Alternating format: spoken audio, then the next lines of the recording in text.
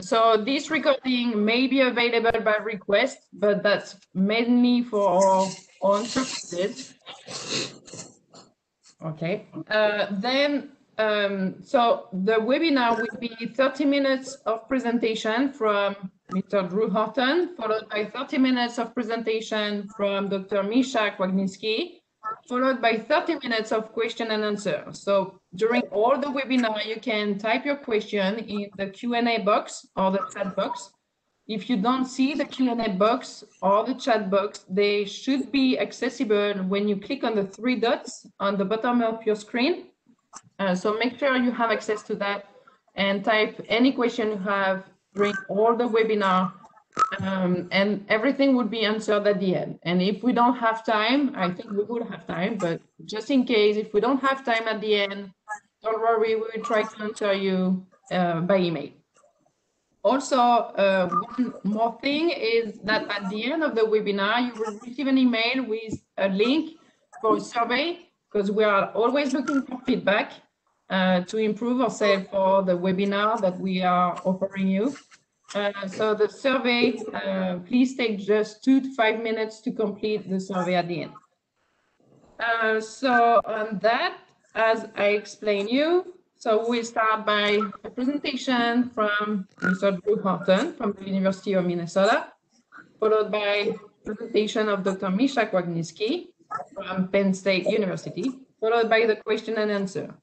And so I would like first to thank you both for agreeing to participating and presenting in this webinar today.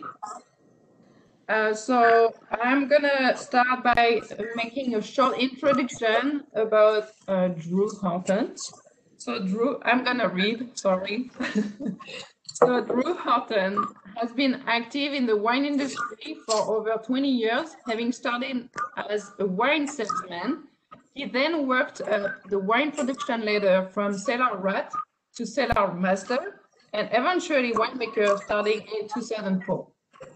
With a BA in anthropology and early career experience working in kitchens, Drew brings a unique perspective at the intersection of food, culture, and of course wine. He produced award-winning wines in Santa Barbara County, California, before moving to Minnesota in 2010, where he began working with Cold Hardy hybrid grapes as founding winemaker for Chankaska Creek Winery. In 2015, Drew moved from commercial winemaking to research winemaking and providing outreach as a field specialist enologist for the Midwest Grape and Wine Industry Institute at Iowa State University in Ames, Iowa. As enology specialist for the University of Minnesota's Grape Breeding and Enology Project, Drew produces nearly 100 microlots of research wine and ciders annually. As well, he engages with and provides university and extension resources to winemakers across the state. Drew, can you mute yourself just quickly?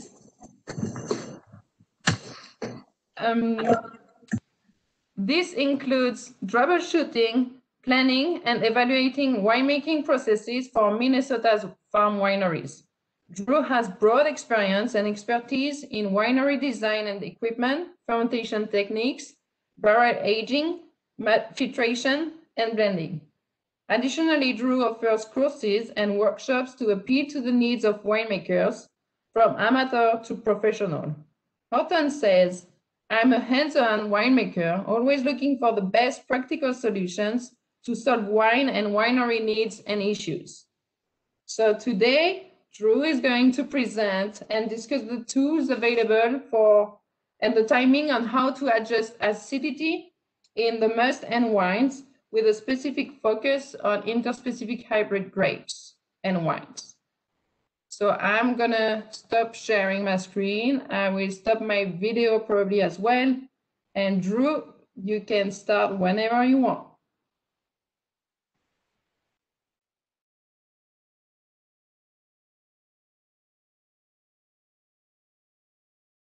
Do you need to make me a presenter? No, I have share here. Okay. And there's that. You should be And good. there we go. Can you see my screen? Yep, you can put the slideshow. Yep, Okay. all good.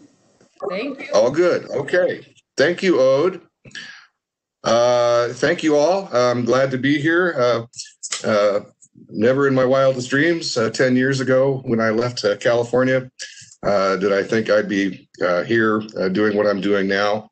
But I do love what I'm doing. I'm staying here in Minnesota. I love working with these new grapes.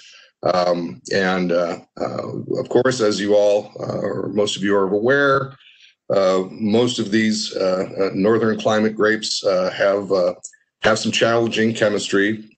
They have low pHs and high total acidity. And I can assure you we're working on that at the grape breeding program at the University of Minnesota. We're trying every day to come up with new grapes that have improved cold tolerance, improved disease resistance, and more moderate acidity. Itasca is, of course, the big victory we've had recently. The very first Itasca grape wines are coming out this year. And we just picked last week a late harvest bit of Itasca that was still hanging. And the Brix was 27.5 with pH of 3.29 and only 5.3 grams of total acidity. So we're getting there, and I can assure you I made a lot of new red wine batches this year. I was just telling Misha and Aude, I've now completed 107 grape wine batches this year, and haven't even gotten into the ciders. I'm fortunate that we can freeze the cider apple juice until I'm done with the grape harvest. And sometime when things slow down in January, I'll move on to thawing and working with that cider juice. We're looking at University of Minnesota apples, which are, of course, were bred to be dessert apples, and we're seeing if they are also possibly appropriate for cider production. All right, enough about that. We'll move on with these practical high acidity winemaking strategies for the Midwest. You don't need to have a degree in chemistry to understand winemaking, but you should have a basic understanding of pH and total acidity in practical winemaking. Don't be afraid of pH. Hopefully, I can help clarify any confusion or questions you may have about dealing with pH and how to interpret your pH readings. Of course, maybe not of course, but pH and total acidity or total titratable acidity, they are related, but it's not a direct relation. That's not a one-to-one correlation. Wines and musts on the high end of the scale, let's say 3.65 and higher, usually tend to be lower in acidity. Lower pH usually means higher acidity. But as I say, it's not a one-to-one correlation. They're related, but not the same. But we do have to be aware of both of them. A little refresher or maybe a primer for some of you on pH. In chemistry class, we learned that pH is the inverse log of hydrogen ions in a solution, which will confuse you right off the bat. You have to know what an ion is, and you have to know what an inverse log is. But let's just break that down, make it a little more simple. pH is a logarithmic scale from 0 to 14. Water is neutral. It's in the middle of the scale. It's neither acidic nor basic or alkaline. And it is a logarithmic scale, just like the Richter scale for earthquakes in California. For example, a wine or a must with a pH of 3.0 is 10 times more acidic or has 10 times more hydrogen ions than something of a pH of 4.0. Typically, in most winemaking, we're hopefully dealing with 3.1, the range of 3.1 to 3.65. I'm sure some of you out there have worked with lower pHs and higher pHs. And this is part of the reason for our talk, is to figure out if we get a wine that is a very, very low pH and high acidity, how can we mollify that? How can we tame that down a bit? So, and in winemaking, pH is really important regarding microbial stability. If your pH is too high, if it's over 3.65 or over 3.7, the wine is more prone or more likely to spoilage organisms.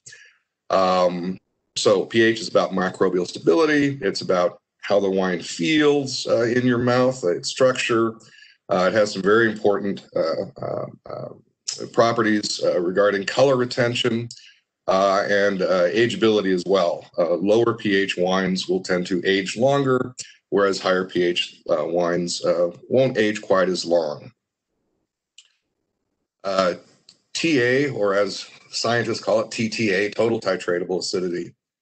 We abbreviate it as total acidity in practical winemaking. It's really an empirical measurement of all the acids in a solution, usually measured in grams per liter or percentage. You just move the decimal point one way or the other.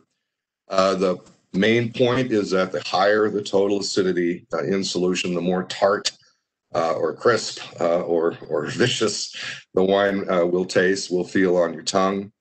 The primary acids in wine are tartaric acid and malic acid. There are also trace amounts of many other acids: citric, lactic, acetic, hopefully not too much acetic, succinic, nicotinic, all these other trace acids. But really, we're concerned with tartaric and malic acid in wine. And so people, after I say this to people and give this little lecture, they say, well, what does that all mean? What is the bottom line? And in my mind, as a winemaker and a wine taster, pH is really about the quality of the acids in solution and how it's going to feel on your tongue, whereas total acidity is really just about the bottom line quantity of acids, if you will. Again, there's a correlation between them, but to sort of keep them clear in my mind, I like to look at that sort of thing. pH is about the quality of the acids. All the science I've got today, and I hope that wasn't too painful. I am a practical, close to the ground, experienced practical winemaker, and I remind you all, it always breaks my heart when a winemaker just picks up the phone and calls the grower and says, hey, send me that Frontenac when it's ripe.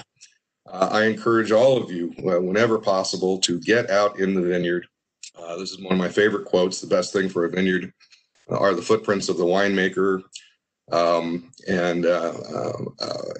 It's very important to, especially after veraison, during fruit ripening, that you get out there and physically look and ask questions and touch and taste and smell and use all your senses out in the vineyard, because there's a lot more going on in the vineyard. Though we're concerned with the numbers, with pH and TA and bricks and all the rest of it, it's not just doesn't just come down to the numbers. There's a lot of other things going on that a winemaker needs to know. So as I say here, for me, winemaking starts in the vineyard. Wouldn't have winemaking without a vineyard, of course. And what's going on in the vineyard, how they're training the vine, pruning the vines, how they're managing the canopy, how long they're letting the fruit hang, all of those viticultural practices can have a major or minor, but will have effects on pH and TA. I always encourage an active collaboration between viticulturalists and winemakers. They really are two wings of the same bird. There are a few of these interspecific hybrids, these northern grapes, that have more moderate acidity and more moderate pH. Some of the Swenson varietals like Prairie Star, St. Pepin, and Brianna, Edelweiss, those have more moderate acidity and pHs. So I love to encourage blending. I'll mention it later, but it's not rocket science. If you've got a high acid wine, blend it with a low acid wine. That's one way to balance it out. So I don't focus just solely on the University of Minnesota varieties. I look at try to be aware of all varieties, and not just the Swenson ones, the French hybrids, Chambourcin, those types of grapes as well. To me, blending is a very powerful tool. We'll get into more of that later. But to remind ourselves of what's going on in the vineyard. We have concentration on the is that the X or the Y? That's the X-axis, I believe, and then time on the Y-axis. You mathematicians can correct me later. What's going on through time, of course, after veraison is the acidities are falling while the sugars are rising. We always try to find that perfect point in time when everything comes together. The grapes look great, they smell and taste great, their sugars are high enough, their acids are starting to go down. So decision of when to pick is an essential decision in how to deal with these high acid grapes. Can't tell you how many times I got a call in August and early September, people asking me, hey, what bricks do I pick my Marquette? What bricks do I pick Frontenac at? And as I've just said in previous moments, it is more than a number. You want to look at the grapes. You want to look at the vineyard. You want to look at the vineyard as a whole. You want to look at individual clusters. You want to look at the ripeness, not just of the grapes, but of the skins of the grapes, the ripeness of the stems and the seeds, all of these types of things. You and the grower and viticulturalist, of course, want to be aware of what's going on in terms of crop load, in terms of your disease and pest pressure on the vineyard. If you've got a ripe crop hanging and the birds are just mercilessly attacking it, you may have to pick it earlier than you would like. So there are other considerations that go into timing when to pick that don't have anything to do with bricks or acidity. And I remind winemakers all the time, as a winemaker, it's not just tasting, it's not just smelling, it's looking, it's touching, it's feeling, it's listening.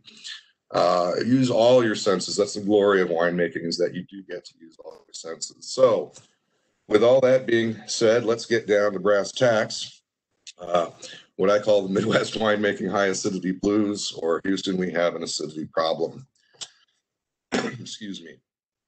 What I want to make you all aware is that you have many different techniques and methods to deal with high acidities and low pH. It's best, I always advise people to use a combination or a variety of methods. Use all the tools in your toolkit, not just one big hammer. We're going to talk about methods of acidity manipulation that work quantitatively, that literally reduce the total acidity. And then we're going to talk about a few techniques that can help reduce the perception.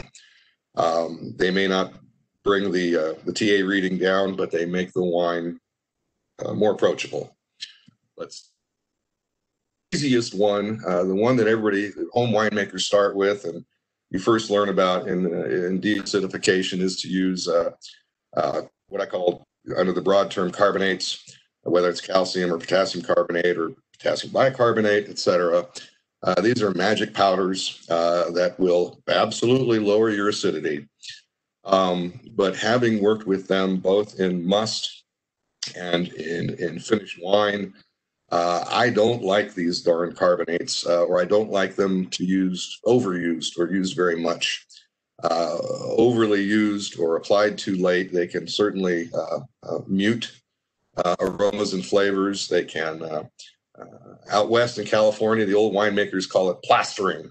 Well, that wine's got too much acidity, we'll just plaster it with a carbonate. And it can have some deleterious effects on the wine. It kind of flatten the palate, sometimes even give it a chalky feel on your tongue if it's overused. However, it is a tool, and I know some winemakers very successfully use a small amount of these compounds. I encourage people to try, if you're going to consider using these carbonates, use them early. Adjust your must early, get them in there before fermentation. That seems to integrate the effect better. Overall, I'm a big believer in trying to adjust your must before adding yeast, whether it's adding carbonates or adding sugar or adding acid or whatever things you can add to adjust your must. Try to get that adjusted before you initiate fermentation. In general, 1 gram, they all slightly different, but in general, 1 gram of a carbonate will lower your total titratable acidity by about 1.5 grams per liter. That's handy. I don't advise using more than about a gram per liter. People use as much as 4 or 5 grams per liter. And again, I thought the effect on the wine was negative.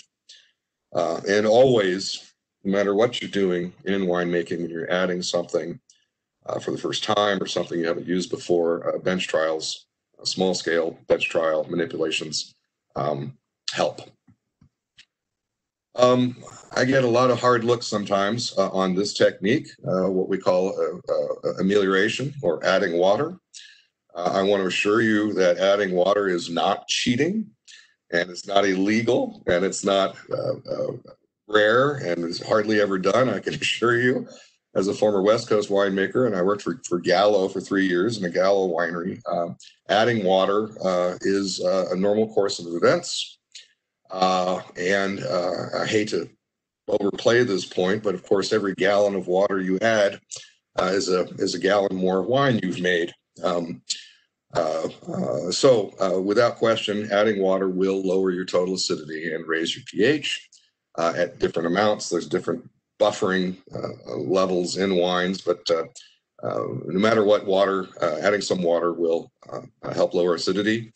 If you don't know this, of course, you never want to use any chlorinated water, so the quality of the water is important.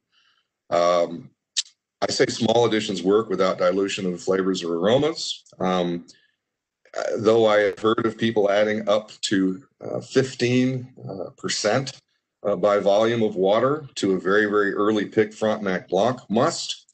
And they ended up making a balanced wine out of it, and apparently it was not thin or diluted. It still sold very well and was a balanced wine they were able to work with. In general, amounts 2 gallons per 100 gallons will reduce your TTA by about 0.1 gram per liter, which is neat. If you've got real high acid and low brick, add water and sugar. Again, it's not illegal out here in the Midwest.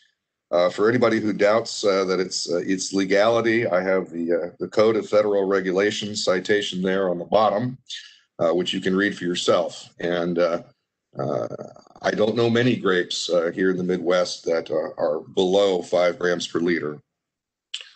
All righty, moving right along. Probably the most important way for you to lower acidity is in your choice of yeast. There are some really neat yeast strains that metabolize malic acid and convert it to ethanol, which is a really neat trick. As if the yeasts weren't cool enough converting sugar to alcohol, they can convert malic acid to a little bit of ethanol, which is, like I say, I think it's a neat trick. Y'all got to stop and say a prayer for yeast someday. Where would we be without yeast? I think I just read somewhere that every drop of fermenting wine has something like 2 million yeast cells in it. In my mind. All right. The yeast known as C by Lalvin can lower your total acidity by about 40%. Has a pretty decent alcohol tolerance, and a lot of people use it for sparkling wine production. Here's a workhorse Midwest yeast for fruit and red wines. I use this all the time. I encourage people to use it all the time for grapes like Frontenac. I say it's good for reds and fruit wines. It's nothing wrong with using 71B in white wines either. Do keep in mind that it has a slightly lower alcohol tolerance, only up to about 14%. So keep that in mind if you're concerned about your fermentations stopping before they're finished. Yeast, not a lot of people know about SVG from Lallemand, also lowers TA considerably. Great for aromatic whites. I know people use it very with good effect for the crescents. Has a relatively good alcohol tolerance. A variety of other strains as well besides those 3. I haven't used this Moravian B, which is an Australian yeast, but they claim that it converts up to 56% of malic, which is a lot. It has a high alcohol tolerance. Like I say, I haven't used it yet. I need to get a sample of it and use it. So far, I've only been able to find it through GW Kent, and they seem to always be sold out of it. And Vintner Vault in Paso Robles, California has it on their website. And then the other three yeasts, exotics, opal, and GRE. GRE, by the way, is a wonderful yeast for Grenache. I think that's even where it gets those initials, but it also can lower acidity. Of course, malolactic fermentation will lower acidity. Maybe you don't want to put your crisp aromatic white wines through malolactic fermentation. A quick note about that. 16, I made some La Crescent research wines for the University of Minnesota, and I did some yeast trials, and then I split those up and did some malolactic trials on La Crescent. And I always thought, you know, one of the great things about La Crescent is all of its high, beautiful floral aromatics. And I thought, oh no, ML is going to really mute all those wonderful aromatics. And it did, but not as much as I'd feared. And another thing, one of those lots I made would not finish malolactic fermentation. It only partially did it. And, you know, there's nothing wrong with partial malolactic fermentation in whites. They do it a lot in France with Chardonnay.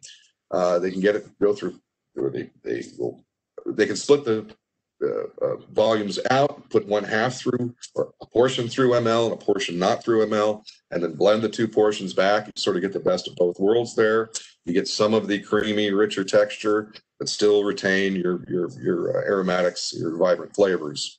So you can actually use MLF for some of these aromatic whites, but in general, it's used, of course, for reds. And I just remind people, if you're not comfortable with malolactic fermentation, I always think green apple to milk. It's a bacterial fermentation that converts the harsh malic acid, symbolized by the green apple, into a softer lactic acid, sort of the lactic acid you find in milk or cream or butter. My first harvest here in Minnesota, I had some Marquette, a couple of batches of Marquette. And despite all my efforts, I thought the acidity was still too high. And I gave a call to my predecessor at the university, Katie Cook.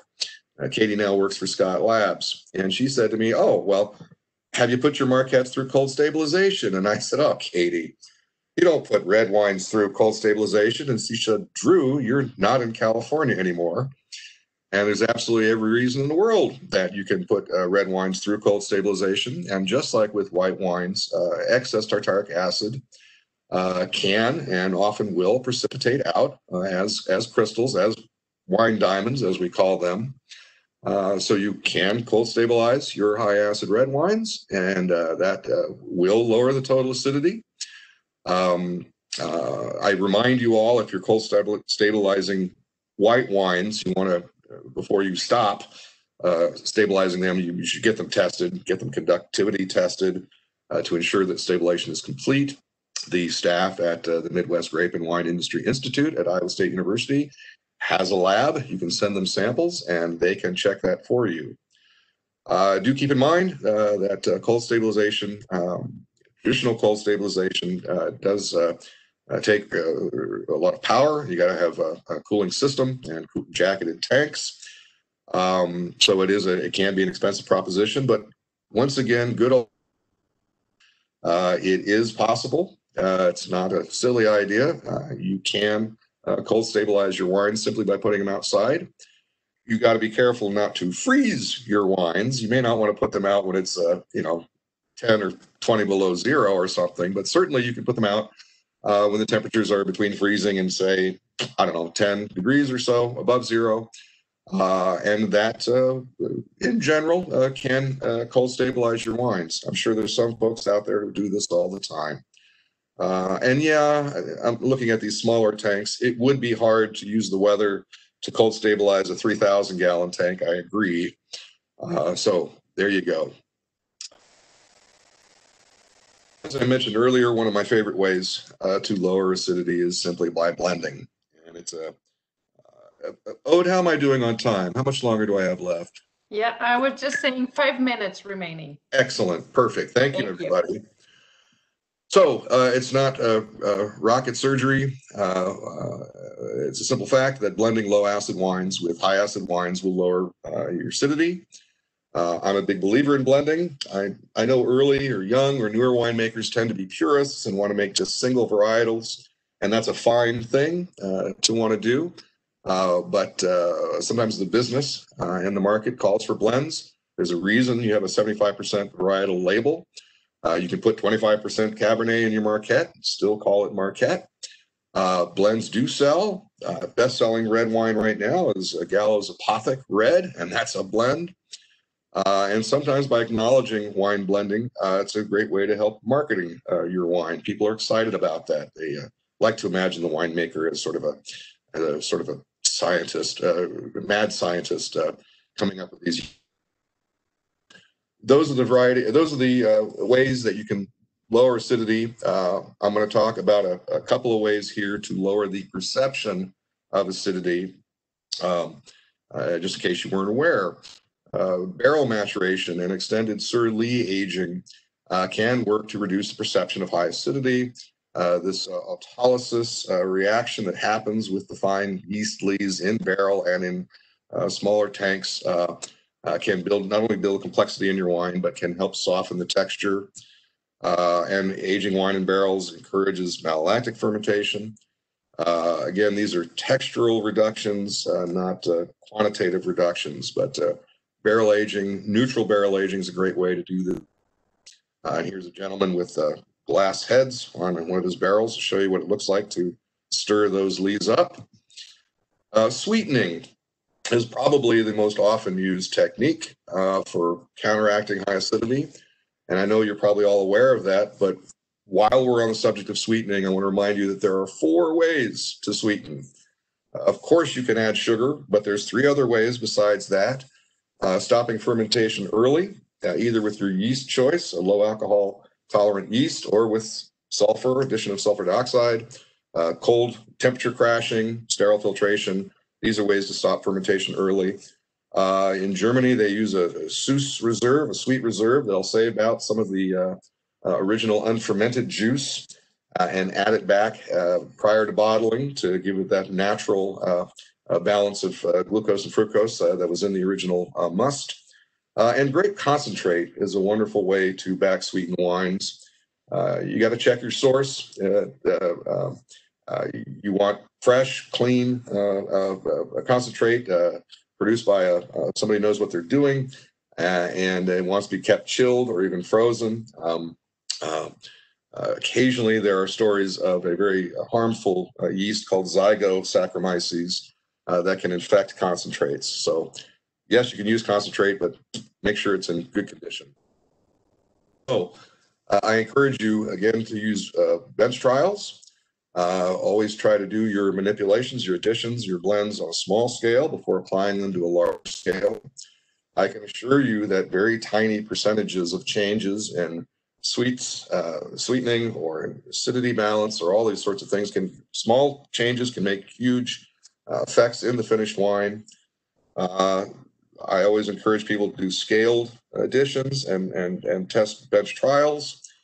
And always keep the control in that group. Helps to maintain your sensory objectivity.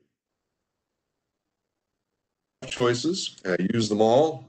Don't just use 5 grams per liter of carbonate when you can make some good choices about yeast and cold stabilization and blending and even watering wine.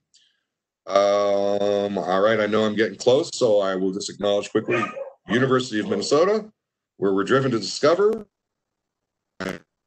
Supervisor Matt Clark has a great breeding program, John and Jenny Toole out in the vineyards, and all the other grad students and extension folks as well. And there I am in Santa Barbara 20 years ago, not even thinking about Minnesota. Thanks so much. Thank you very much, Drew. That was a great presentation. That was great to have an overview of all the different techniques you can use in your winery. So even if you're not planning at using those tools this year, maybe in the future you will need those information. So now that's my pleasure to introduce Dr. Misha Kwasniewski. Hopefully I'm pronouncing correctly your last name. So I'm gonna introduce you. So Dr. Misha Kwasniewski is the Assistant Research Professor of Fermented Beverages at Penn State. Before taking his position at Penn State earlier this year, he worked at University of Missouri, where low tannin and high pH, high TA wines were among the chronic problems faced by producers. His research focuses on understanding and remedying problems faced by wineries, distilleries, and breweries through the lens of analytical chemistry. He has also worked extensively to elucidate the relationship between growing conditions and flavors in fermented beverages. So today, Dr. Kwasniewski is going to present about or talk about the different pH, total acidity trouble that we have in the Midwest mostly, and about a new tool, or kind of a new tool, that is the ion exchange method used to deacidify wines. So Misha, I'm gonna give you the presenter role. Excellent, thank you. Yeah. And we'll see how quickly I can do this, and if I actually... That's fine. You have 30 minutes. And just a reminder to all the attendees, feel free to ask or type all of your questions either in the chat or the Q&A box. Thank you. All right. Am I up successfully? Yep. All good. All right. Thanks. Wonderful. Thank you. So I'm going to talk about a process that really before that moving to the Midwest and being part of Midwest winemaking and winemaking problems and research, I had no idea was even a reality. And that is sort of the worst situation where you don't just have a high pH or a high TA, you have both. And so lots of those great solutions that Drew outlined sort of go out the window. I'm going to very quickly go over a little bit of what Drew already introduced so I can sort of speed through this, but I want a little bit of the chemistry to be on your mind, because unfortunately, for those of you who are maybe not interested in the chemistry, to utilize and really understand what's going on with cation exchange, it really becomes a matter of understanding the pH-related chemistry. And so one of the critical points that was brought up earlier is this idea that pH is a log scale. And so that means to change from pH 7 to pH 6 or pH 4 to pH 3, we aren't trying to change one. We're not trying to change from 1 gram per liter to 2 grams per liter or something like that. We're trying to cause a change of 10 times of the hydronium ions. So anything that we need to do is going to be sort of by its nature, when you're trying to change pH, very extreme and take a lot of change to that wine in a way that things like, for instance, carbonate, you would have to use a lot to change things around, although that would be more going the other direction. But same thing with trying to add acid. You would need to add a lot of acid to bring a wine from pH 4 down to pH 3.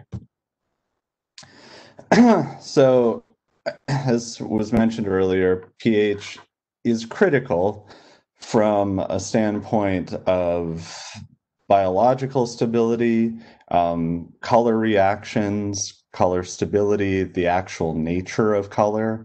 As you get higher and higher to the extremes of above pH 4, some of those anthocyanins can take on a less desirable color.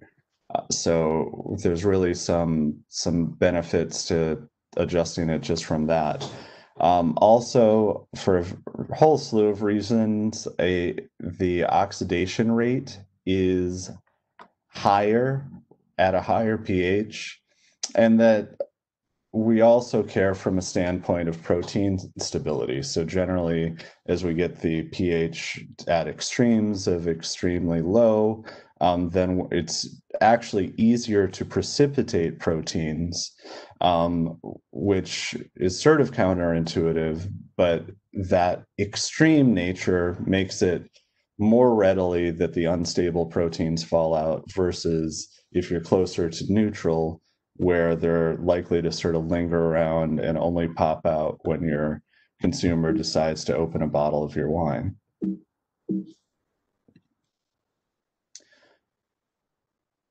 Titratable acidity, or frequently referred to it as shorthand as TA, is important for taste, and I think also has a lot of outsized importance in the winery because it's something that's easy to measure.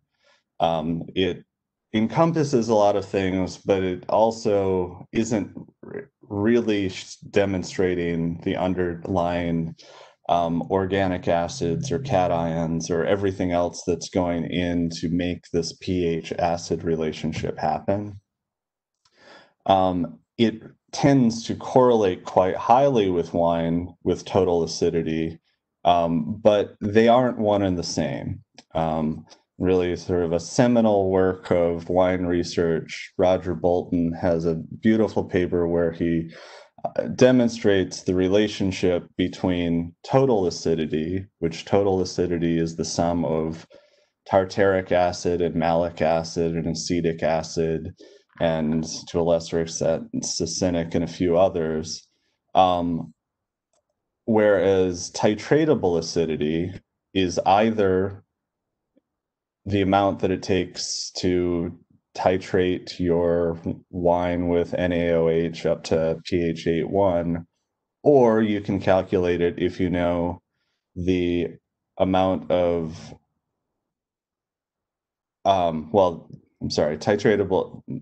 the titratable plus potassium plus sodium. So total encompasses both the titratable and the cation extent, whereas titratable is just a matter of the actual amount it takes to titrate your wine. So total, in a way, is very useful, but it's also incredibly hard to measure because you need to actually have expensive specialized equipment like a HPLC to measure it. Just to reiterate this point, that if we looked at sort of a normal wine that could have a titratable acidity of about 6 grams per liter, accounting for what that 6 grams per liter is also being effective and buffered by the potassium content in that wine, it could actually have a total acidity of close to 8 grams per liter. And so just from that standpoint, as you're trying to think through, additions and manipulations, that even if this was 50-50 tartrate and malate for total acidity, that's a much different number than if you're assuming your 6 grams per liter is 50-50 and you have 3 grams of each.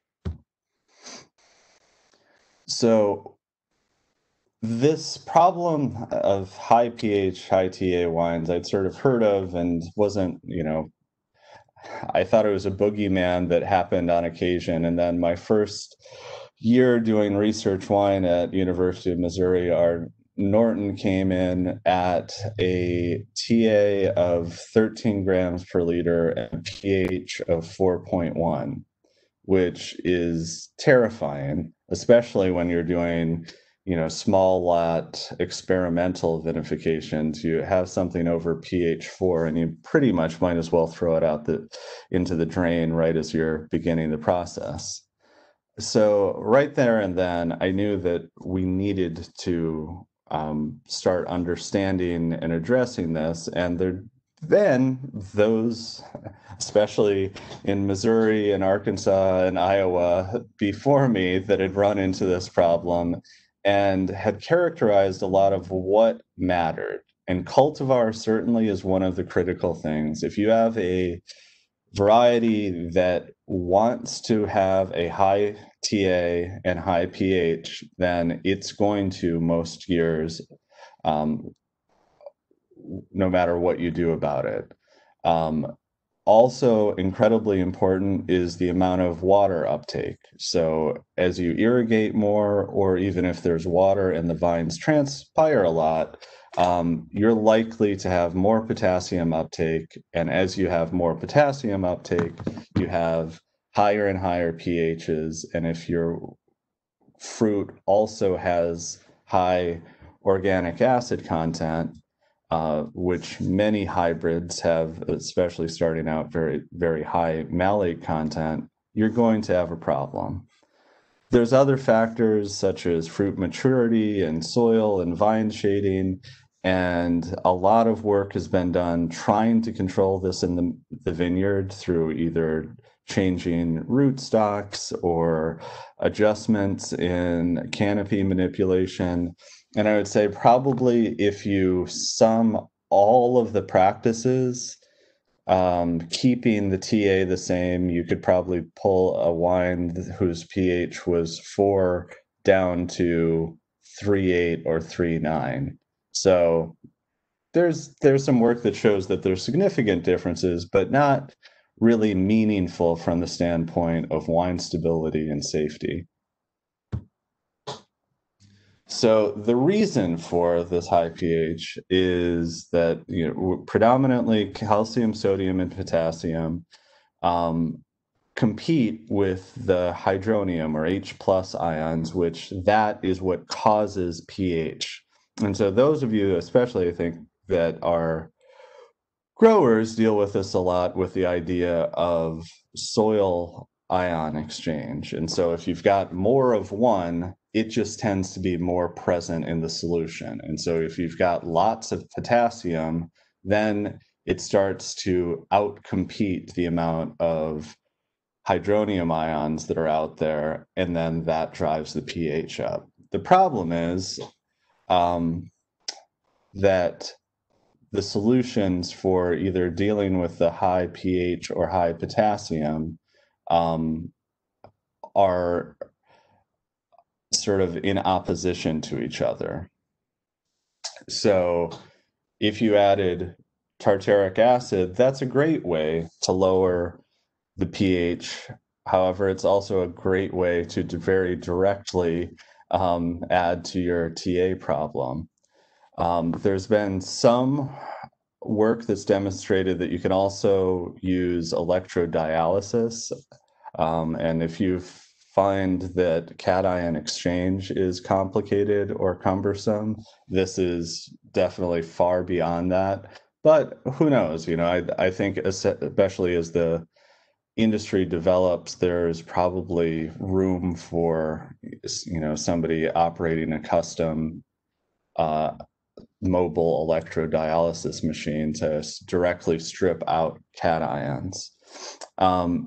Cold stability or cold precipitation can help. The more potassium you pull out of that wine, the less it is going to be buffered. And as you pull potassium, you're also pulling tartaric acid out. So that's great.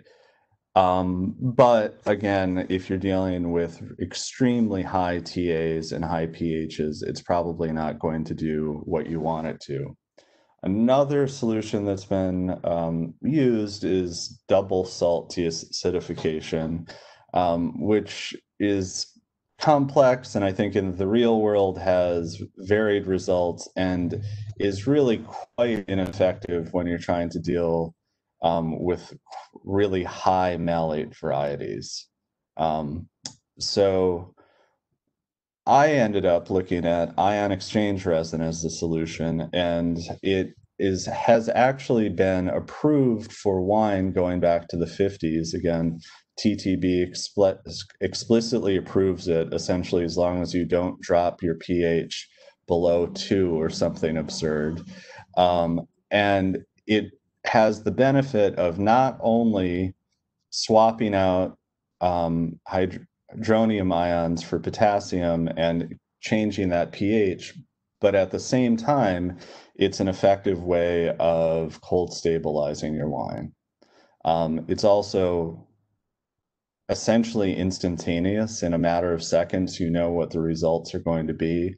And the resin itself is very low cost. However, as I got into this, there really wasn't any easy, small to medium-sized winery way of doing this. There's giant, expensive units that can be used and adopted from like water treatment facilities. But when it comes down to it, as you'll see, it really isn't that complicated a process in comparison to some of the things that you're already doing in the winery. What does the work is cation exchange resin beads. And so these are little round resins that are inert or theoretically inert, and I'll get into that a little bit, that have active sites all around the outside. And these active sites have, in the case of cation exchange resin, an affinity for cations, so potassium, calcium, or H+ ions. And if you want to directly change what is in your water, or water or wine, but these are frequently used in for water treatment, you load the resin with something that is preferable. They're even used in home water treatment, frequently loaded with sodium ions. In larger facilities, they use the hydrogen-loaded ions. So on each one of these little active sites, you've got an H+ that will go into solution.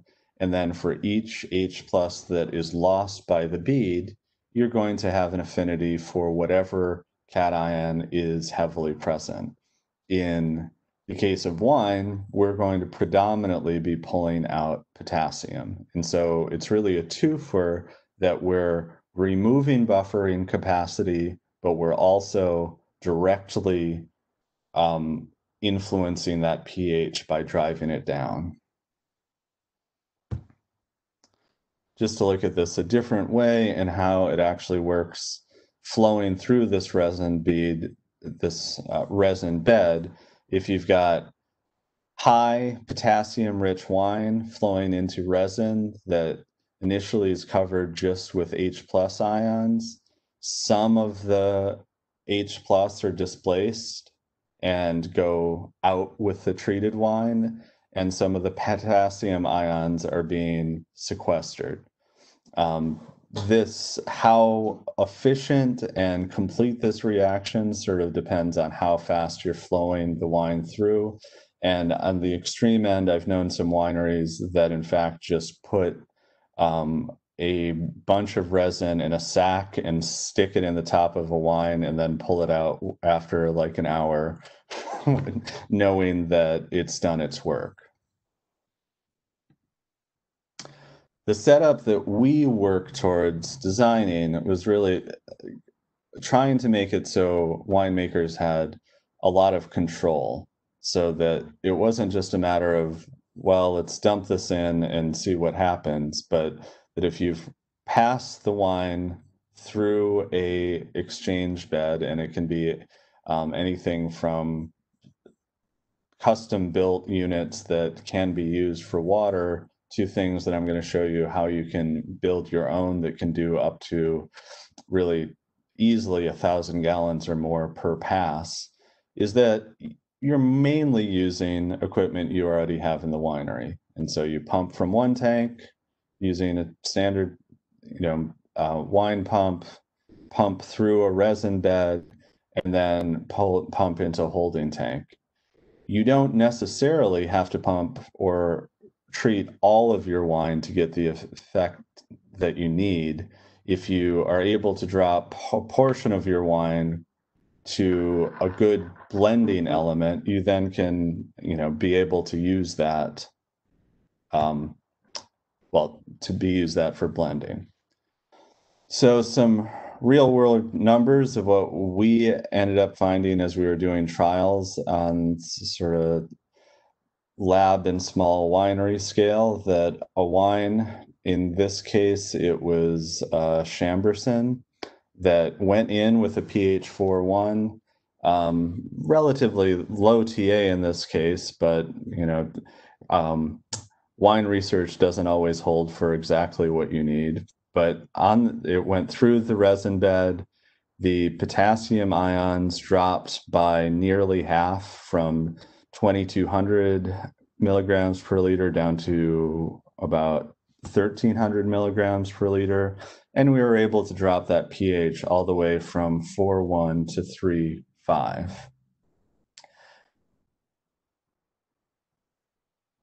To look at this a different way, not all of, well, so as you're pumping, not all of the reaction happens instantly.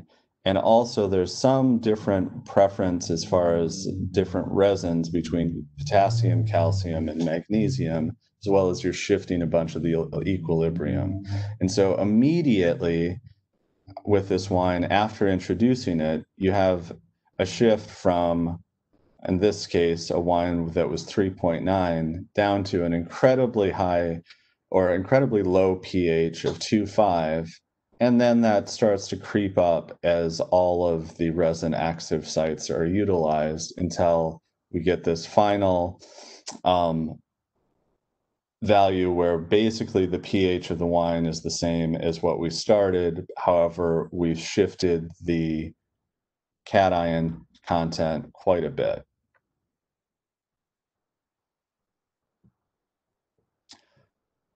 What we put together is basically we use a spool of sanitary tubing that you can buy in any number of diameters. Now, especially with the small distilling being quite in vogue, there's just lots and lots of options as far as diameter. But this setup, we were using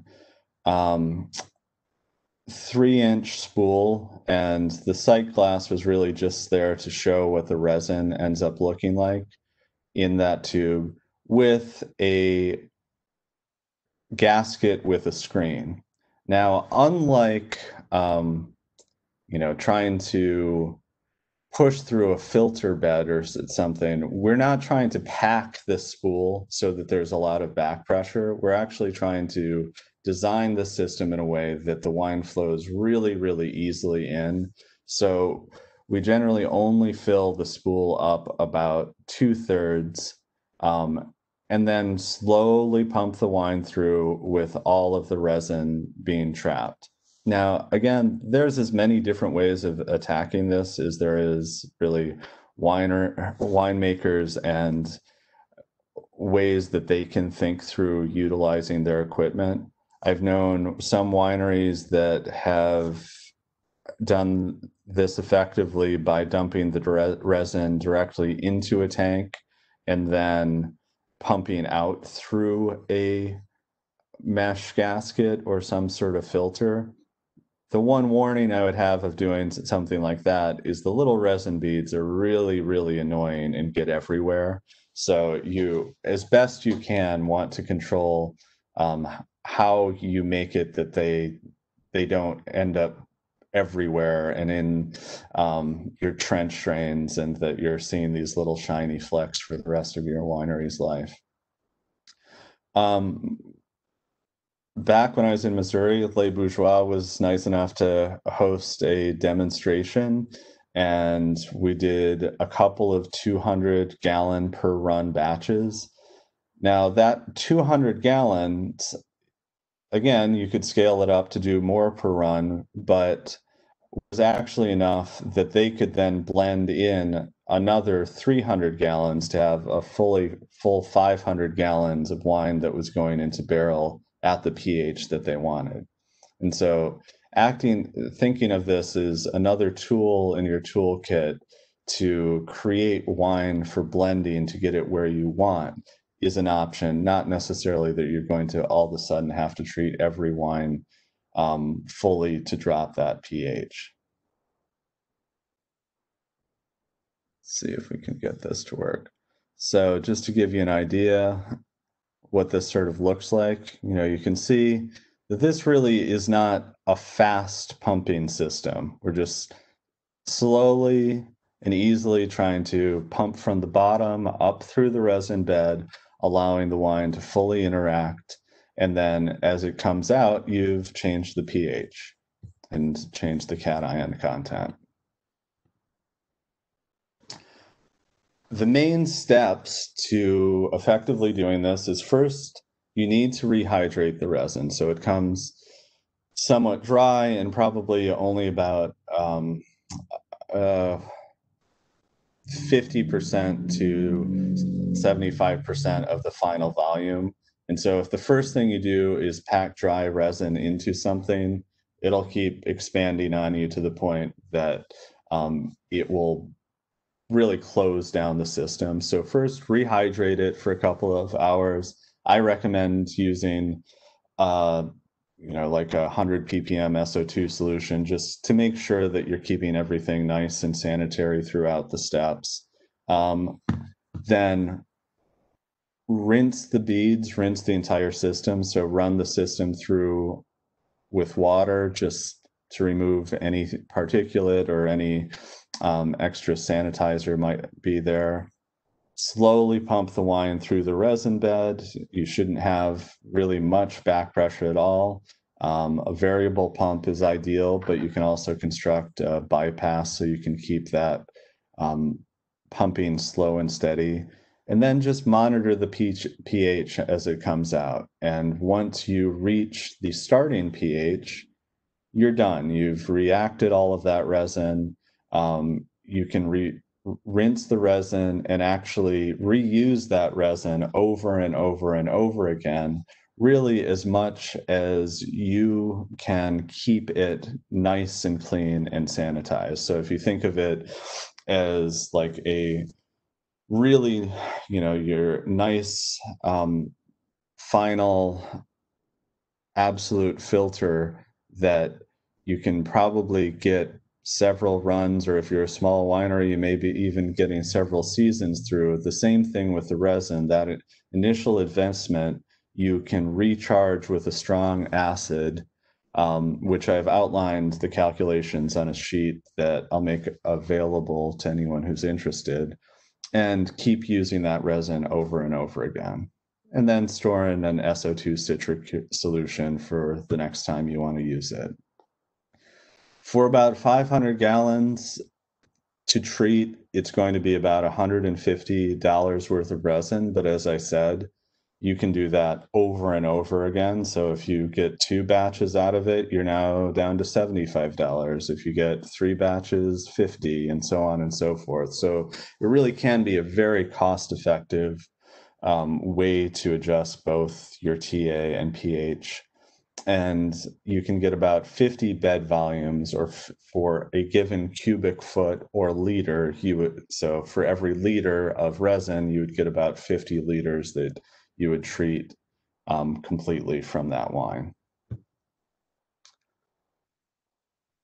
In practice, I think the most important thing that was said earlier is start with benchtop trials. This is immediate. So you put in different amounts, you see what the effect is, not only on the pH and TA, but also any other effect that may be happening with your wine.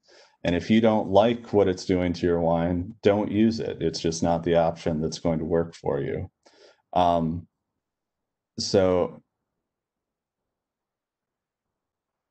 as you're changing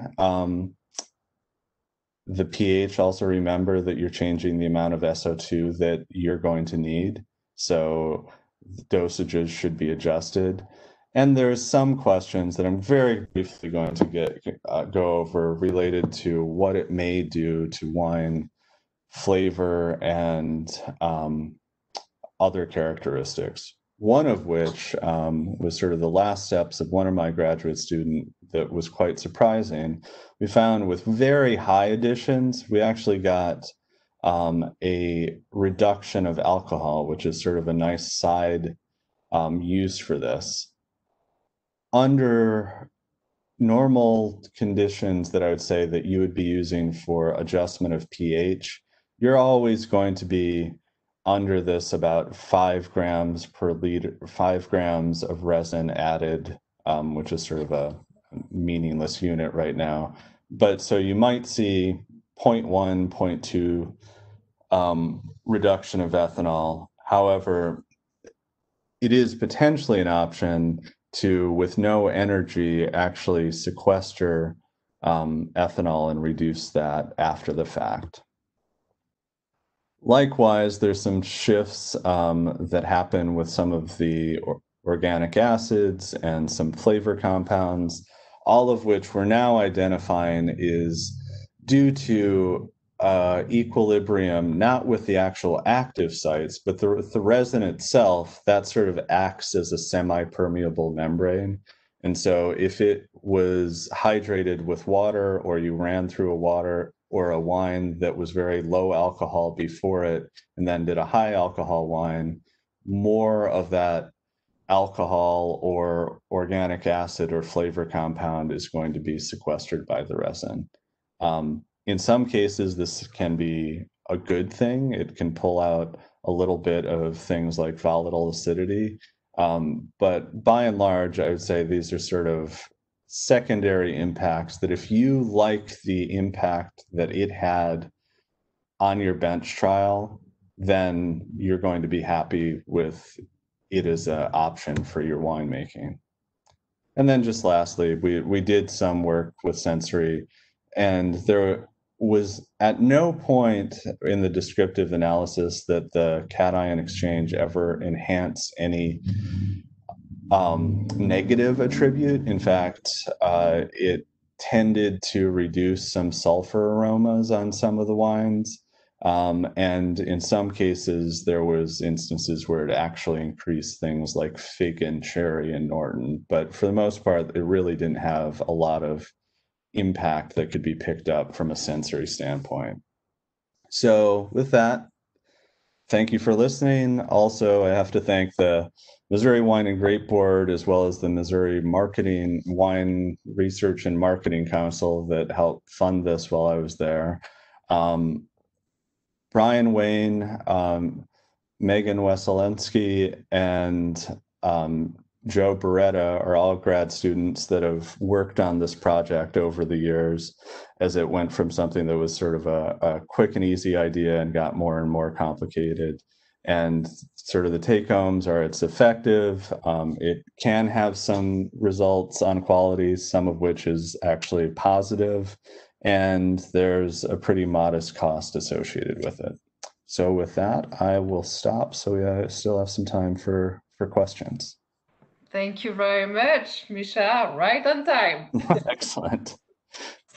Okay, so thank you for your great presentation. That was maybe a little bit too much science for some of the attendees, but that was very interesting. That's always good to see the different options people can have. So on that, we will start the question and answers. So we will start probably with question for Drew. So the first, but Misha, if you want to help answering, or if you have opinion, feel free to answer as well. Okay. So you mentioned, so Drew, you mentioned that lower pH wines age longer and higher pH wines are more susceptible to spoiling. Is there an ideal pH? Oh boy. No, winemaking is not recipe driven. A brewer has a recipe, and a brewer can create the exact same beer with the exact same chemistry and flavor profile every day of the year. In winemaking, we get a different crop every year, and every year is different. And the same grape grown in the same vineyard is going to have different Brix, pH, and TA every year, depending on. So the short answer is no, I don't really have an ideal pH in general. White wines tend to be on the lower part of the scale, let's say 3.1 to 3.5, and reds tend to be on the higher part of the scale, let's say 3.35 to 3.7 or something like that. These are generalities, but every wine is different, just like every year is different. Especially as everyone mentioned, like the pH would be very different if you're talking about a vinifer wine or if you're talking about a hybrid wine. So I think there is no good real answer. I'll go a little bit out on a limb and say that while there may not be any good answer, there's bad pHs from a winemaker's perspective. And if you get above 3.8, 3.9, you're going to be scared. So but you want to keep it below that.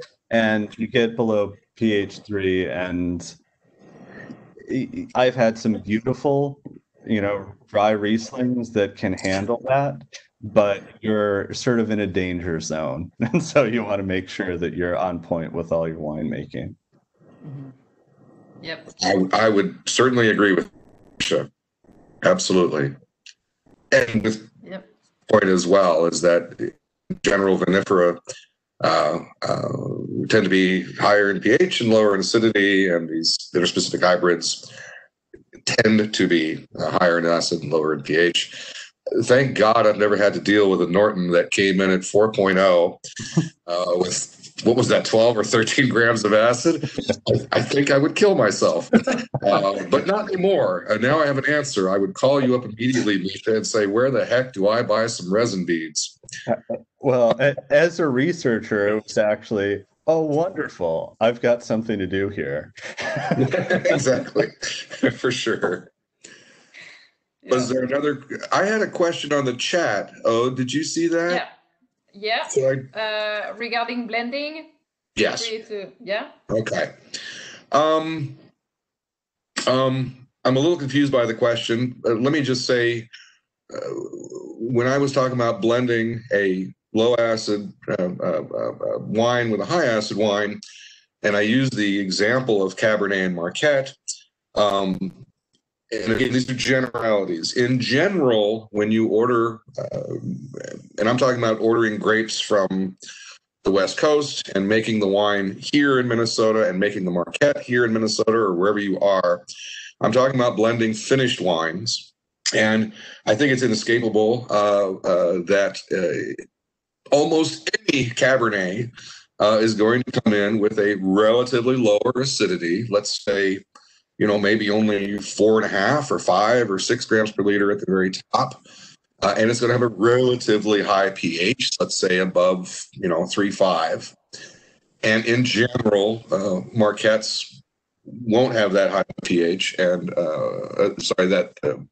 that high of a pH or that low of an acidity. And so adding one to the other will lower the overall acidity. Yes, there are exceptions. And I've also just this year or the last 2 years run into a couple of events with Marquette where the Marquette was picked and crushed and the initial pH came in at say 3.3, which is rather normal. And then at the end of fermentation, that pH had jumped up to 3.9 or 4.0, which was surprising. And again, this is something that I think Misha could probably speak to in terms of some viticultural practice, excess calcium or potassium or something. But anyway, to answer this question and stop beating around the bush, in general, I'm talking about you can take almost any red vinifera finished wine and blend it with almost any red hybrid, and you will make a more balanced wine. The Cabernet and Marquette issue, of course, one of the other things is that Marquette tends to be lower in tannin, and Cabernet tends to be higher in tannin. And when I've done blending of wine after fermentation, right before I was going to do cold stabilization, I enjoyed the effect. It made a more balanced wine. Those tannins were retained better. And those wines. Go ahead. Can I ask you the same question? But if you don't have any vitis vinifera to do the blending, what would you suggest? Or is there a specific wine that you can blend, both coming from hybrids? Like if you want to lower the acidity of a Frontenac, yeah, what would you recommend? Do you have a hybrid variety that you will prefer to use to blend and reduce the acidity? Or I used the example earlier where I made a La Crescent-based blend, and the La Crescent was low in pH and high in acidity. I blended it with some of the Swenson varietals, with St. Pepin, with a little Brianna, with some Prairie Star, and all of those three had more moderate pH, more moderate acidity.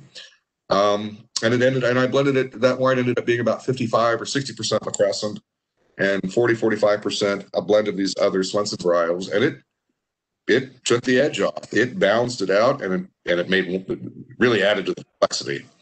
That's the thing about blending is in blending, 1 and 1 doesn't always equal 2. 1 and 1 can equal infinity sometime in blending. You can't put your finger on why you like the blend parts. It doesn't always happen. A plug for the program that you're involved in. I think that exactly demonstrates why breeding is necessary.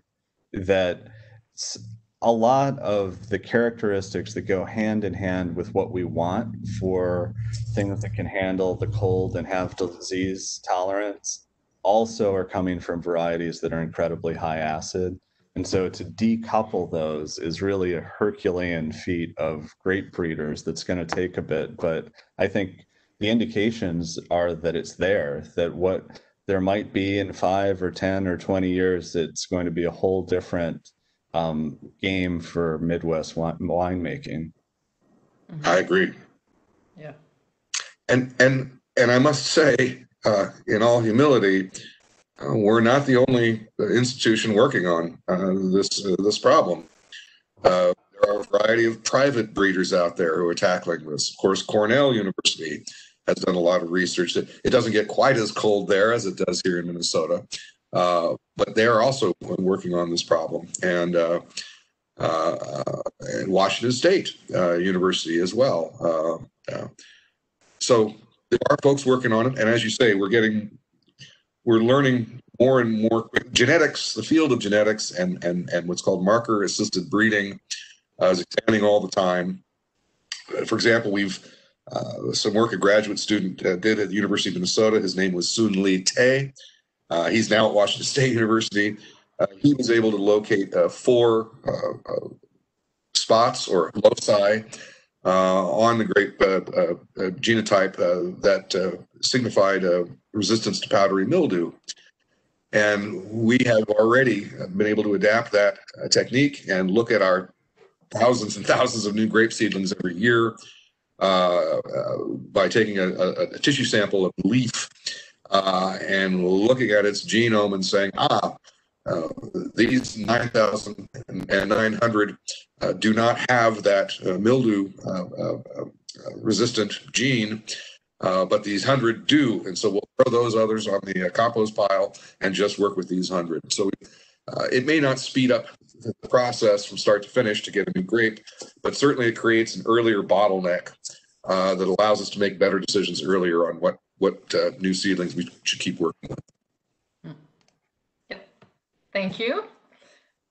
So I have a question regarding the cation exchange. So your presentation, Misha, can you talk about the cation exchange and its stabilization effects? In relationship to like potassium or just in general? So maybe just in general. Okay, yeah. So I mean, one of the things that's a very nice side effect is you are actively removing cations. And so from a tartrate stabilization standpoint, it's effective, and it actually is about the only solution for calcium tartrate instability, which rears its head every so often. I 3 years ago had a winery in Missouri that came to me with this weird problem, and as we got further and further into it, it was like, oh, I've read about this as a thing but never actually seen it. It also, through lowering the pH, you're going to have a much more microbially stable wine. And so, you know, even and this is true whether you're making the wine that you want or not, but a wine that's at pH 2.9 is always going to be more stable than one that's at 3.5. That it's just, it essentially is in stasis, and you as a winemaker can sleep better. People may not want to drink the wine, but you know that wine's going to stay with what it was.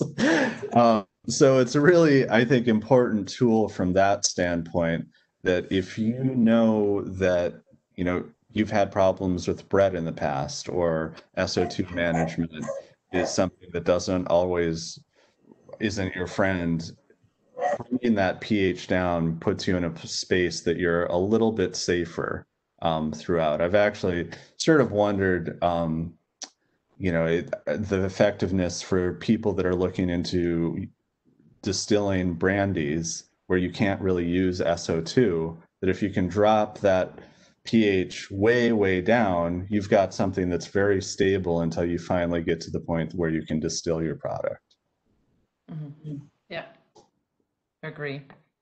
So just a quick follow-up. Yeah. When is the proper time to do ion exchange? I assume you don't want to do an ion exchange on wine A and then on wine B and then blend them. Is this something that happens before blending and before cold stabilization, or is this something you could do the day before bottling? Yeah, I had the same question. So definitely you want to do it before final cold stabilization, because it's going to throw everything out the window, probably make it more stable, and it's not worth going through all that cost and effort to find out that you in fact didn't need to even cold stabilize anymore. I would say it can definitely be done before blending. What we were not effective to do, and to a point in through your presentation, I completely agree that any intervention you can do before fermentation is ideal. And we tried that and made a horrible mess. We're not able to figure out any way, including pressing off a red to have its juice by the side and try and treat it and reintegrate. It just, it may be possible with, you know, a team of engineers helping you out, but as far as coming up with a cheap, easy way to do it with existing equipment, that wasn't happening. So basically, once it becomes wine, and any time before you're about to stabilize is an all right time to do that. And mostly what I have seen wineries using it for is before it goes into the barrel. So then you've got something much safer that's sitting in that barrel aging. Mm-hmm. Yeah. And so we have a question related to where would we find the resin beads? Your local Culligan man, online. They're actually very readily available. What you just need to check as you're talking, especially if you talk to a salesperson, they are first going to want to sell you the sodium loaded beads, because that's what most homeowners use. But they all have the hydrogen loaded beads available. It's actually quite widely available. Okay, good. Thank you. I don't think we have more questions, but if we didn't answer any of the question, or just if you have a question, you still have like 6 minutes to type it. That's more a comment that we have in the chat box. Or we have 2 comments. So the Swenson cultivars have common pedigree in different combination, and when you blend, as Drew suggested, it's like a family that sings together compatible tones, but slight difference bring a fuller sound. And then quite often Midwestern wineries are shooting for a particular pH related to ripeness. Does this allow a grower to harvest earlier and avoid some of the bad characteristics when fruit ripens further? That's a question. Misha's technique. So the problem, I suppose, is that the cation exchange wouldn't help you with removing malate.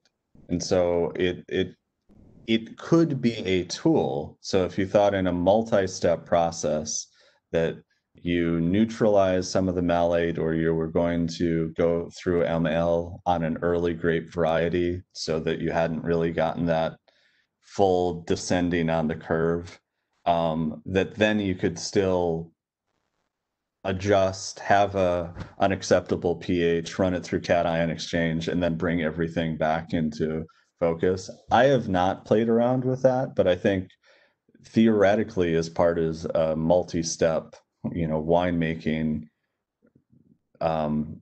sort of package, it probably could work. Okay.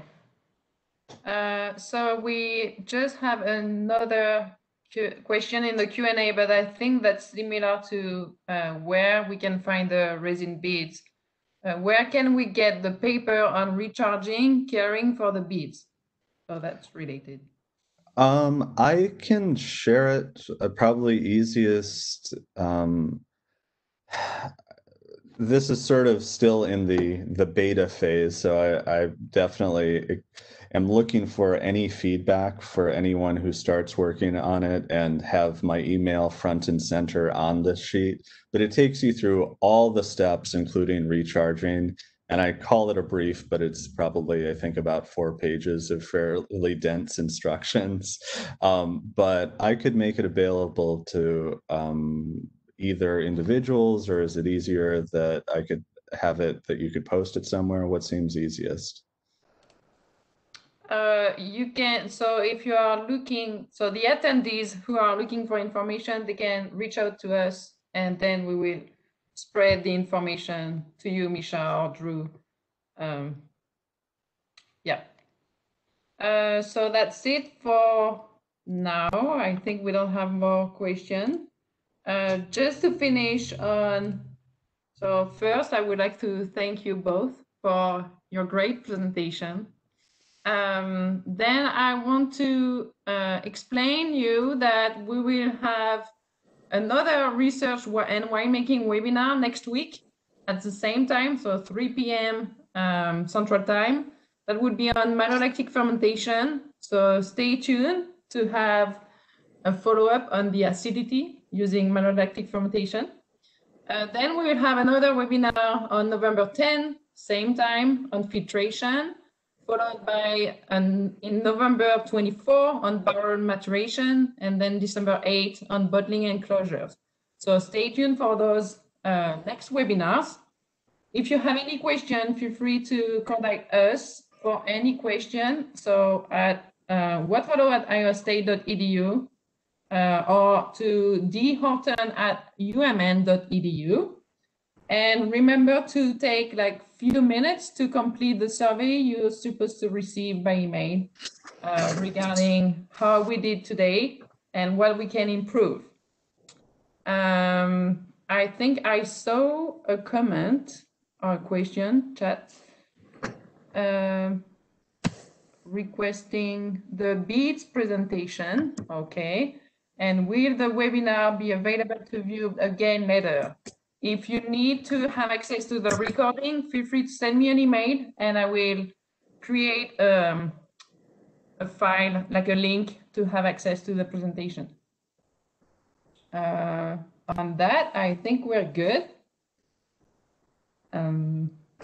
What else to say? Thank you, everyone. Yeah, thank you everyone for having us. Yeah, thank you. All right. Bye, all. Bye. everyone. Bye.